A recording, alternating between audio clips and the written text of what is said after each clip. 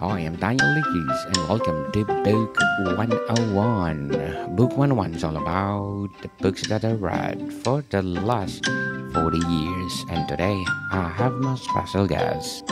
He's the author of several books, no other than Mr. Paul Clark.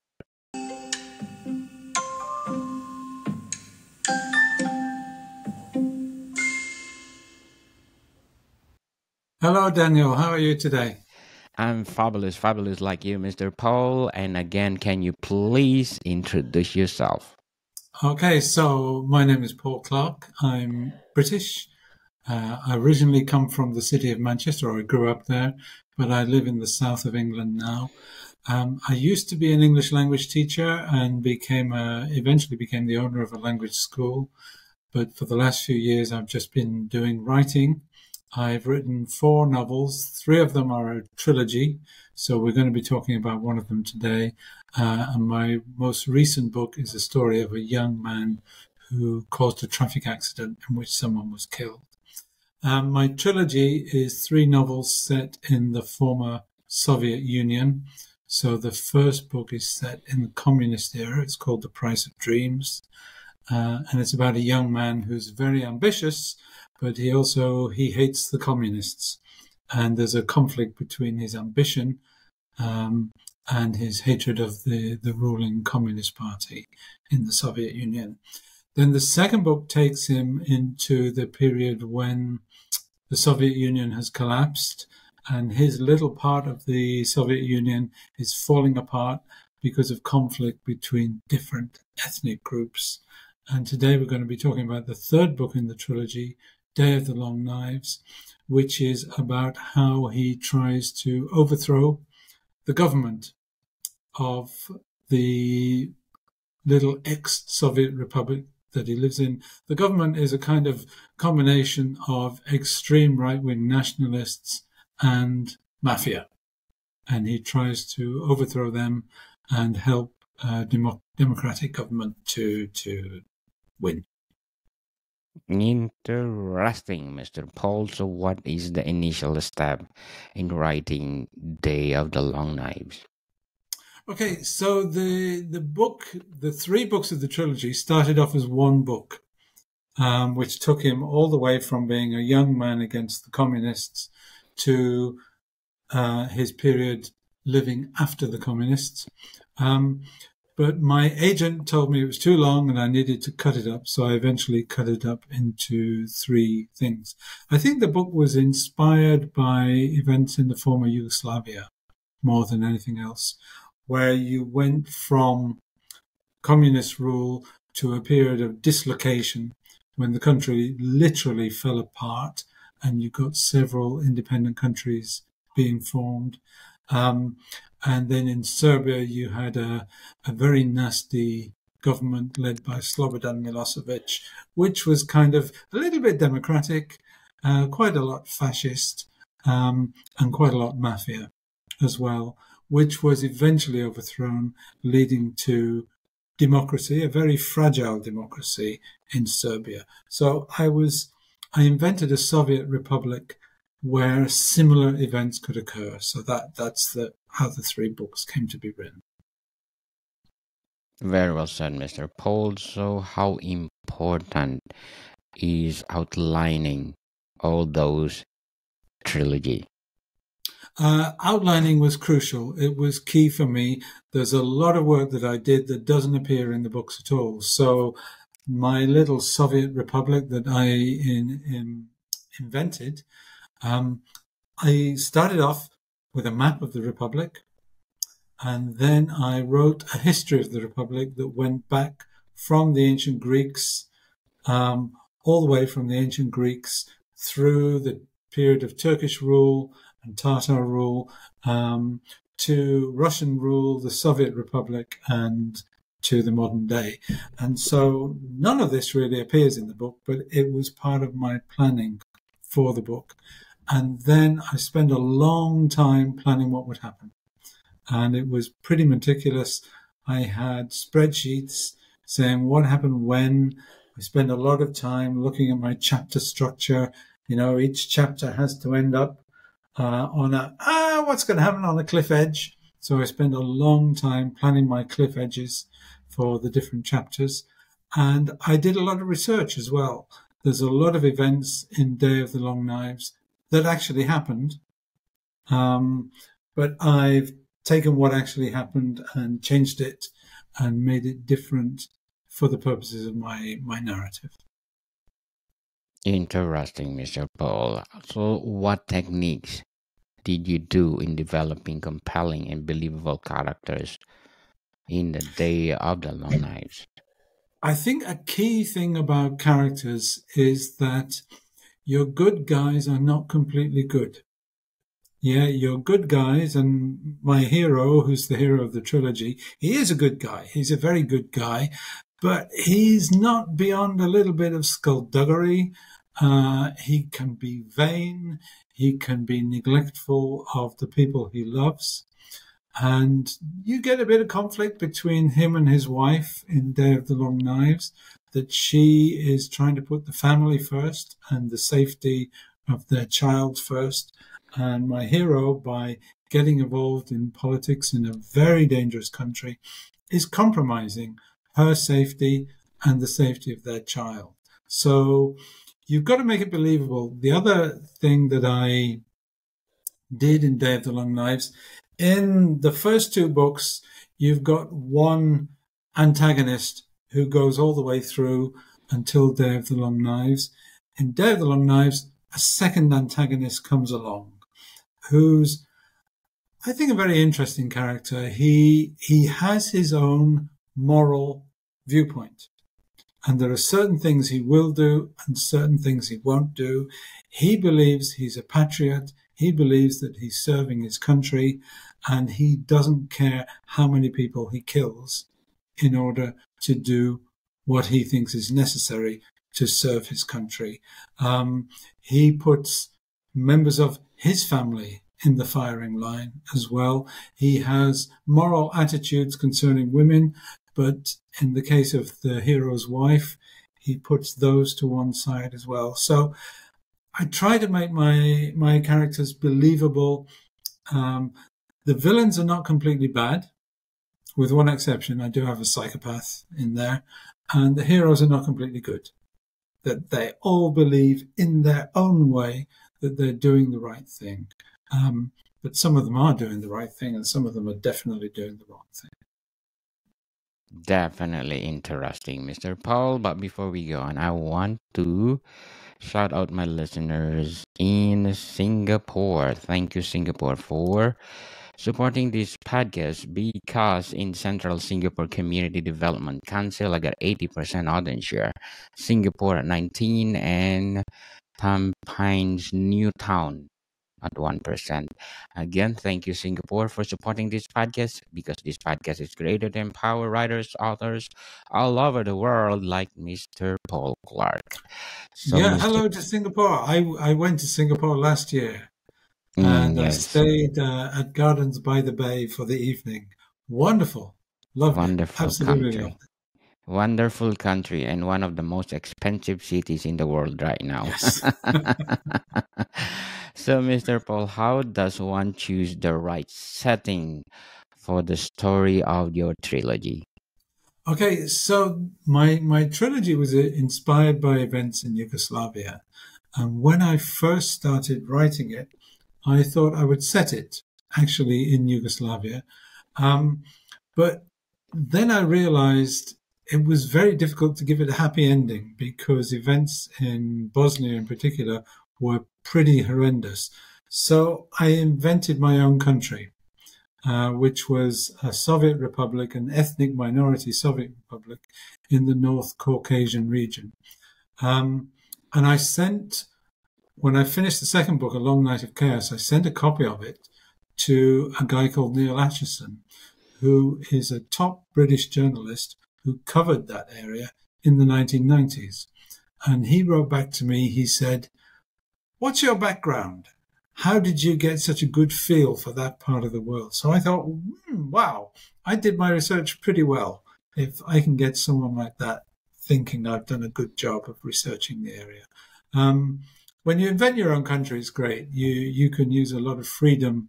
You can take a little bit of this country and a little bit of that country and mix it up together, and it's good fun.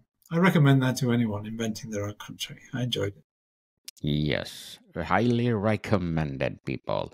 So, what are the ways, effective ways to build a plot that keeps readers engaged from beginning to end for your So trilogy? I think the first thing that a reader has to do is care about the characters. Yeah, if you don't care about the people in the book, you're not going to read the book. So I have a central character who is very likable. We know he's not perfect, but he is very likable. And you care about him and you care about his family and you want to make sure that they're okay. And I tried to also have an antagonist in Day of the Long Knives who the reader can care about as well. The reader, I hope, wants him to fail, but the greatest antagonist in literature, I think, is Long John Silver in Treasure Island. He's a fantastic character. He is the bad guy. He's the leader of the bad guys, and you love him because he's such an interesting character. And I wouldn't say I'm as good as Robert Louis Stevenson, but I tried to make my chief antagonist in Day of the Long Knives a character who the reader will feel curious about, who the reader will, they want to see him fail, but there's something about him that they like. And that's something I was very keen to try and do. Certainly. So, how did you ensure that your trilogy's theme is clearly communicated and impactful? Okay, I think it's a book which is set in a political situation, and I think the political situation, it's pretty clear what's going on in different parts of it. Some readers have said, I think one reviewer of the second book said, this is like reading about real life. There's a lot of skullduggery going on between the different political groups. There's a lot of backstabbing between them. And the same in the third volume of the trilogy. There's a lot of backstabbing and skullduggery going on between the different groups. The Russians are involved as well. And my central character has to find a way to deal with the Russians, which he doesn't like doing, but he doesn't really have much choice but to find a way to deal with the Russians. So, I want to make it interesting for the reader. I want the reader to enjoy the skullduggery, that element of it, and to sort of be amused by the different politicians stabbing each other in the back, making alliances, horse trading between them, and things like that. The other thing I would say I was very keen to do was each book of the trilogy is written so it can be read by itself. So you can just read book one, and that's a story. You can read book two, and you know where you are. You don't need to read book one in order to read book two. And then I did the same again, book three. You can read book three without reading the other two. I give you the information you need, but not as a big info dump. But sort of I feed it in piecemeal to the story so that you get the backstory that you need to know. That's awesome, Mr. Paul. They are not interdependent each other. So, what role does research play in enhancing the authenticity of your trilogy? It plays a massive role. It plays a massive role. I spent years reading about what happened in Yugoslavia. I've got a bookshelf probably with about 20 books that I read in order to do this. These days you can do it much quicker. You can go on Wikipedia and Google and get more ideas from there as well. But I got a lot of it from books, from journalists, from historians, to try and get a feel for the kind of thing that would happen, and then to feed in events not quite the same as, but parallel to things that happen in my book. Mm, yes, indeed. So, how did you make uh, uh, write effectively, manage the pacing of your trilogy? I spend a lot of time worrying about the pacing and working on the pacing. I used to draw diagrams on paper of excitement level. So I'd have chapter 1, the excitement level goes, and then I have chapter 2, the excitement level goes, and it's got to be up and down, up and down. You get an up at the end of the chapter, and the next chapter has to go down and go up. And I looked at the chapters and looked at the excitement level of each chapter, and then looked at the peaks. So I would say in the book there are probably about 3 big peaks in the book where things happen and lives are in danger and the chance of failure is at its greatest. So there's a number of peaks in the book, and there's a few twists. There's one guy who's a good guy, you like him, and then, whoa, what's he doing? Is this a good guy or a bad guy? So I put one of those in as well to surprise the reader, to make the reader think, oh, I didn't see that coming. What's going on there? So, peaks, troughs, and surprises. That's a key factor that you've got to put in. Surprises, people. Surprises. So, in what ways your dialogue to be used to reveal character and advance the plot? Dialogue is key. My books have a lot of dialogue, and I spend a long time on the dialogue. I always read the dialogue out loud. And sometimes when you read a bit of dialogue out loud, you think, oh, that needs to change. So you go back and change a little bit of the dialogue. There's a key scene where there's conflict between the central character and his wife, that they have a conversation where she expresses her resentment at the danger that he has placed her in. And I think it's a very beautiful conversation they have. It's not a row. She's just expressing her feelings and he's responding to what she's saying. And it's all done in dialogue. The thing they say you have to do in writing a novel is show, don't tell. You don't say, she was very angry about what he did. You have a conversation in which she expresses her anger about what he's done that's placed her in danger. So, dialogue is key. And it's through dialogue that a lot of people learn. The reader will learn about something that doesn't quite appear in the narrative, but then it comes in a dialogue. Yes. Very much. And conflict between people, again, very much comes in dialogue. Yes, people, do show and don't tell. And that's the secret. There's one other thing that's happening. You see in dialogue, that somebody's saying this to someone, but you know that they're doing something completely different. You know that they're lying, but the other person in the conversation doesn't know they're lying. There's quite a bit of that I stick into. Interesting, Mr. Paul. Strategies that help you to overcoming writer's block during the writing process of your trilogy. I don't get writer's block. I don't get it. I think the strategy I use to overcome it, I don't get writer's block. The strategy I use to not get writer's block is planning. If you've planned your story, then you know what you've got to write. I don't sit there with a blank page, not knowing what I'm going to write. I sit there with a plan, knowing what I'm going to write. The plan is not set in stone. So if I'm writing and then I have an idea, I'll go with that idea and I'll see with that idea where it takes me. The big thing in the second book of the trilogy is I had my plan and I was writing away and I thought, what if I kill this important character? I wonder what would happen if I kill this person. And so I killed them. And that took the whole story in a different direction. And I was very pleased with that. I was sorry to kill this character. I liked this character, but the character's death became a very important part of the story. And the character's death echoes still in the third book of the trilogy. Interesting, Mr. Paul. But before we go on, I'm inviting you to listen to my other podcast, Food 101, our fourth season with Chef Alessandro, one of the best executive chef in one of the five-star hotel in downtown Toronto. So please do listen to our latest episode. We talk about our Food 101 culinary course that we are offering.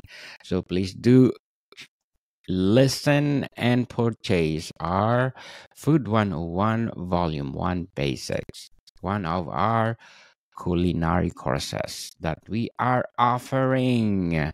So, Mr. Paul, what are the key considerations in revising and editing the draft to improve clarity and coherence in your trilogy? Yeah, a lot of writers say they don't like editing. They enjoy writing and hate editing. I love editing. I love looking at my text and going through it. First of all, looking for errors, looking for mistakes, and secondly, thinking, how can I make it better? The key thing you have to do is to cut. Yeah, your first draft is going to be really long and you need to bring it down. And then you have a new idea and it gets a bit longer and then you've got to bring it down again. So I edit as I write. Some people will write the first draft without editing at all. I don't. I edit it as I write. And then I enjoy the process of editing it and cutting it down, bringing it down. The next stage after I've got it, I think I've got it ready, is I send the book out to beta readers. Beta readers are people who will agree to read the book free, and then they will criticize the book. And for Day of the Long Knives, I had some really good beta readers who had practical suggestions about how I could improve it. So the next stage is to send it out to your beta readers, get their feedback and work on it and improve it. And then your next stage is to send it to an editor and get their feedback and improve it. And then the final stage is to send it to someone to get it proofread. And then you get it back, and it's very, very difficult with word processors not to tinker with it. You know, every time I go through it, I think, oh, I'd like to change this a little bit. Oh, I'd like to change that little bit. And occasionally you'll get a reader who will contact you and say, there's a spelling mistake or a typo, or you forgot to put the full stop here. So you have to go back in and go into Amazon KDP and correct your typo, put your full stop or whatever. So to a certain extent, it never ends. It goes on forever. And it's a process I enjoy very much. In fact, for me, rather than editing being a pain, it's difficult to let it go. You know, when you finish a book, especially when you finish a trilogy, you spend a lot of time in the company of these people and you become very fond of them. And when you finally finish your trilogy, you have to say goodbye to them. And that's a bit tough in a way because you become very fond of these people. Definitely. So, Mr. Paul, what will be your advice for the aspiring authors out there or writers that they want to embark this journey? Okay, first thing, don't expect to make any money. Okay, we're not all J.K. Rowling. You might make money, you never know. Second thing is learn your craft. Do a writing course. Get books on writing. Get books that teach you how to structure your novel, how to plan your novel, how to think about genre, what genre you're writing in, to identify your genre, and stick, to a certain extent, you don't have to stick 100% to the conventions of your genre. Second thing is get other people to read what you write and listen to the criticism. The criticism might hurt. You know, you want people to come back and say, oh, that's wonderful. You're the latest, Stephen King or whoever. But the best people to read it are the people who don't say that. They're the people who say, well, I like this bit, but you need to change that bit. And you need to listen to them. You don't have to do everything they say. But, constructive criticism is vital. Listen to constructive criticism and use it to grow as a writer. For sure. Very well said, Mr. Paul. And what is your short-term and long-term goals in writing? Okay, my goal at the moment is to sell more books. That's what I'm doing. It's to give people something very interesting to read, to give them characters who they can care about and enjoy reading about. All of my books are also there. I try to do something a little bit deeper than just the surface of the novel. So my trilogy is about ethnic conflict and political conflict. And I guess there's a plea for tolerance in there, tolerance of between different ethnic groups, and a plea for democracy. Definitely, people, let's support Mr. Paul Clark because if you support him, more books to come. So, Mr. Paul, thank you for your time. More to come, people. See you soon.